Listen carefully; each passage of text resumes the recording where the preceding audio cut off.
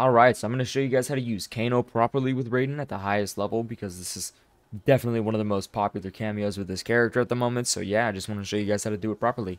First thing I want to show off is going to obviously be his chip damage. He clearly gets this very safe, like some plus 15, very safe, good chip damage that he just always gets to throw out. It's going to be very difficult to mess this up. It's super easy to do. It's just one button to get him out. Like, it's very consistent stuff. He gets to come out all the time. You can make it safe. You can make it plus. You always get to be doing this thing. So, like, this is what makes Kano Raiden so strong. Is that alone. Because that right there just did 10% chip. Not only does it do 10% chip, but it's also plus. So you get to enforce mix-ups after it. You get to enforce more frame advantage. You get to do even more chip damage. So let me show you real quick what a true block string using Kano Raiden looks like against most characters.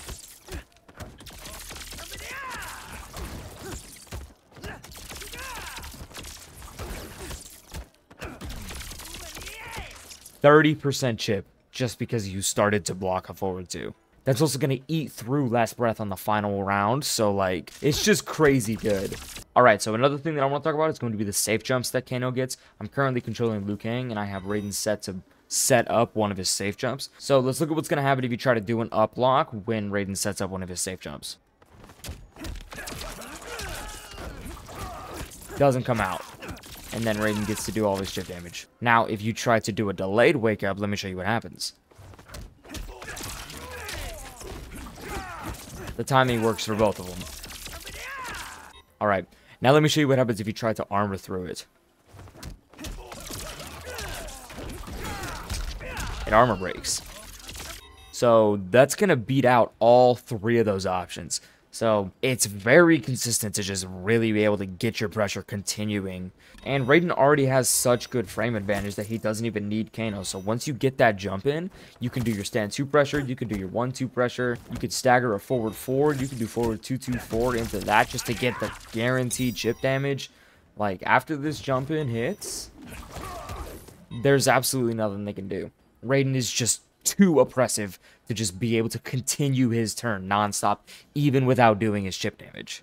So let's say now if somebody gets hit in the middle of Electromagnetic Storm and you already call Kano up, so that you don't just get that knockdown, let me show you what you can actually do there. Because let's be honest, that happens so often where people just randomly get hit in the middle of it, and you've already called up your Kameo, so now you get left with that.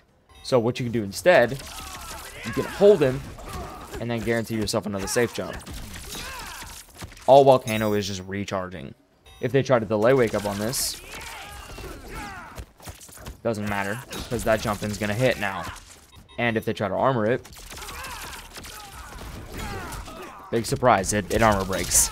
Let's say that during this he also happens to get hit by Kano whenever he's on the ground. What you can do is do this. You get a free teleport, and now you're right back in their face. Whereas with other cameos, if they get hit in the middle of this, it could be bad for Raiden in a lot of circumstances. But majority of the time with Kano, it's not bad at all. It's just going to keep on continuing his pressure nonstop. Like, if this ever hits in the middle of it, there's absolutely no point where it is not going to continue to be Raiden's turn. Now, what's also good about Kano is he can get you kind of better combos.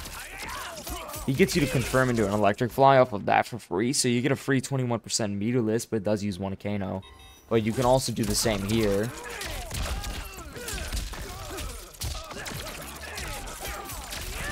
So, guarantees you an electric fly. And then same sort of thing here.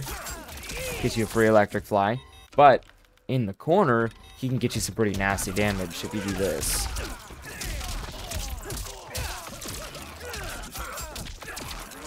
37% for that. And then also in the corner, you can confirm this meterless for even more damage.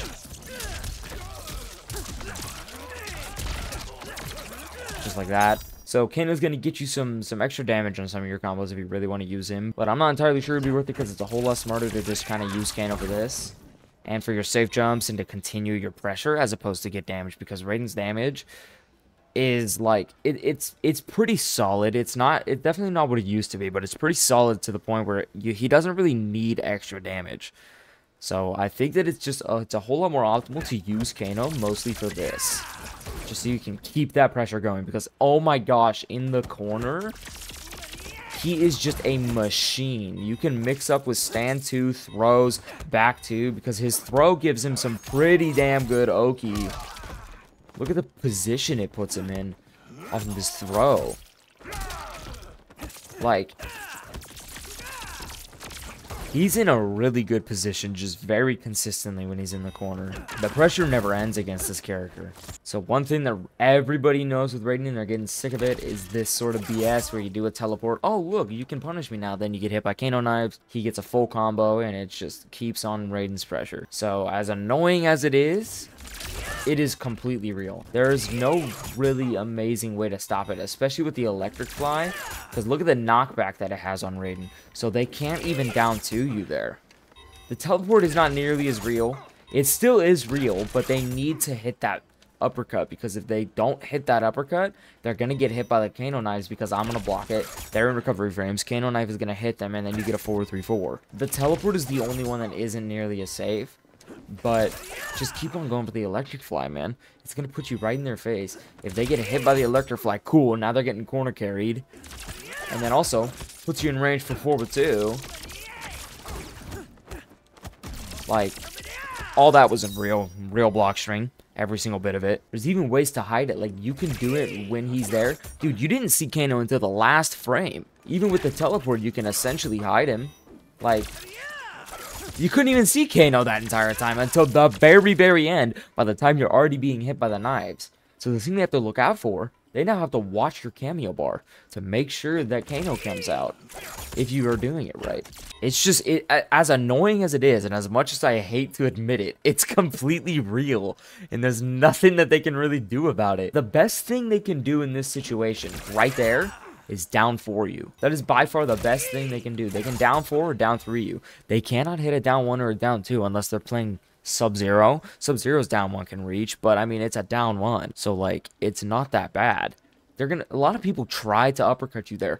I do it. I try to uppercut Raidens all the time whenever they do this, because I'm like, oh, if I just uppercut him, he's going to take more damage than I am. But then your uppercut whiffs, and then you get hit by the Kano knives, and now you're getting full comboed. So it's like, it's so BS, but it is so real. I hate it so much, but it's real. So definitely do it. As like scummy as it feels to do, it also just works. So definitely do it. So one thing you do have to beware of though, some characters, only a few, can armor through Kano there and actually hit you. So you're going to definitely lose your turn, you're going to lose Kano for a bit, and you're going to lose some health. But like I've said before, it's not entirely a downside in those matchups, because you're forcing them to use their bar to take their turn back. So if they don't have any meter, you get to continue it. But if you are just like, hey, I have 90% health, they have 15, and they have 1 bar. I want your meter, so that way you're left with absolutely nothing, and you're going to lose a little bit of health because you're going to get hit by Kano. So it's just, it can be used in your favor, but it is not always going to be good. I mean, it's genuinely going to be a bad thing for Raiden, but my point being, you can make it work in your favor still.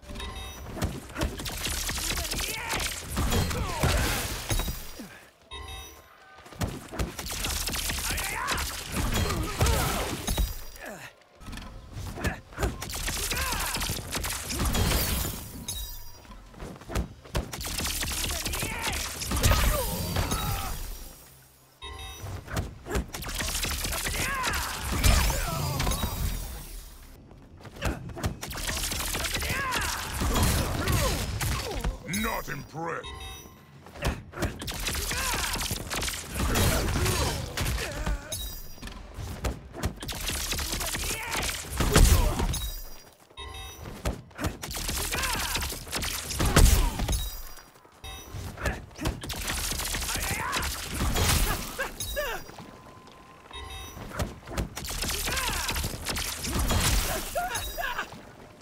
Another thing that you can do with Kano is you can potentially do side switches.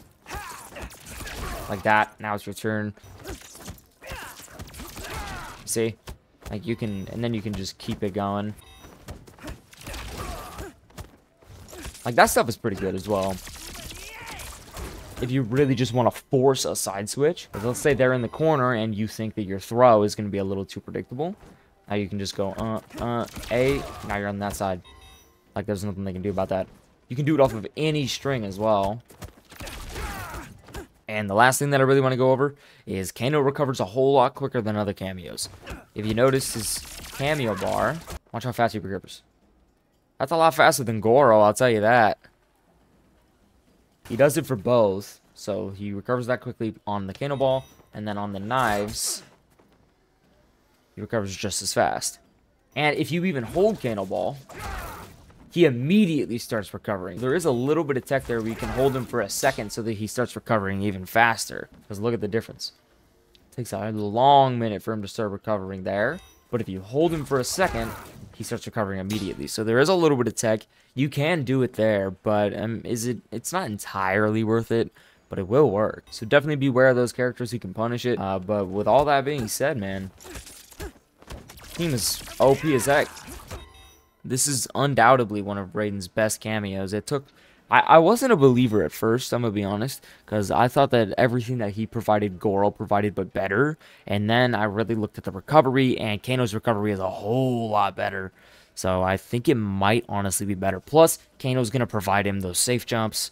He's going to get the same chip damage, if not even more. He gets more frame advantage from it. He gets those extra combos. They're not quite as good as with Goro. The one thing that Goro does do better, Goro provides mix-up after forward 2-2 because he's got that forward 2-2-4, which is a low, and he's got forward 4-3, which is low-low. So, like, you can do back cameo with Goro to get that overhead launch, but Kano doesn't really provide it. And yeah, so Kano is definitely going to be one of his best cameos. So definitely get comfortable with him because he is freaking strong.